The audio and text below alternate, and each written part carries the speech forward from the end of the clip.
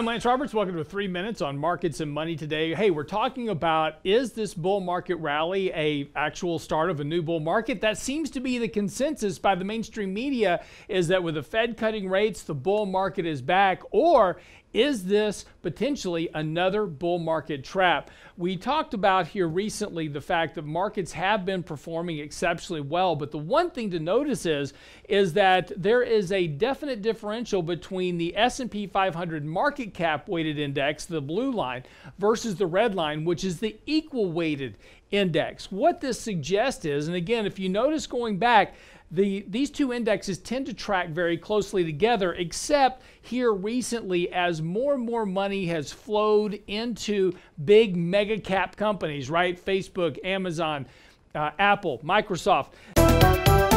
Those companies have been driving the markets really over the course of the last 18 months as we've gone through this consolidation process in the markets.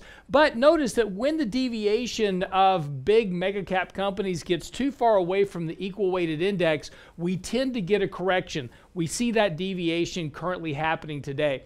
As we've talked about in yesterday's Market Minute, that the markets have also gotten back to extremely overbought conditions on a short-term basis. This suggests that this rally may have to at least have some sort of correctionary process in the near term. Now, that doesn't mean the market's going to crash, but a reversion back to the 200-day moving average, as an example, would certainly be very logical at this stage of the overall market cycle. Again, with conditions back here to very overbought, volatility remaining very compressed, there is a risk here that markets are going to have a short-term correction this summer. The one big issue is that over the course of the last several years, one of the biggest drivers for the stock market has been corporate share buybacks. In fact, corporate share buybacks account for almost all the net stock purchases in the markets over the course of the last couple of years.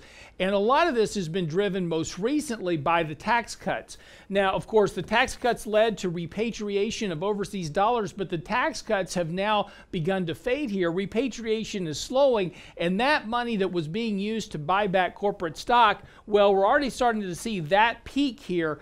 And again, since corporate stock buybacks have been a primary factor in the driving the market, it's not surprising here.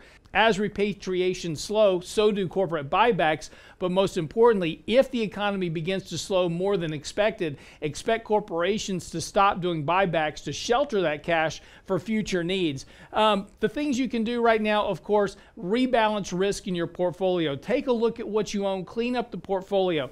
Also, make sure and compare your portfolio against your allocation model. Very likely, your model has gotten outside the tolerances that you originally set up in your allocation. Bring those back into focus, and of course, have positions ready to execute, both on the bullish and the bearish side here. You know, look at opportunities in gold and bonds and other areas of the markets as well outside of stocks. Have ideas in place to take advantage of market cycles. There's always a bull market somewhere, but it's not always in stocks. And of course, you can get today's article at our website, realinvestmentadvice.com. I'm your host, Lance Roberts, for 3 Minutes on Markets and Money.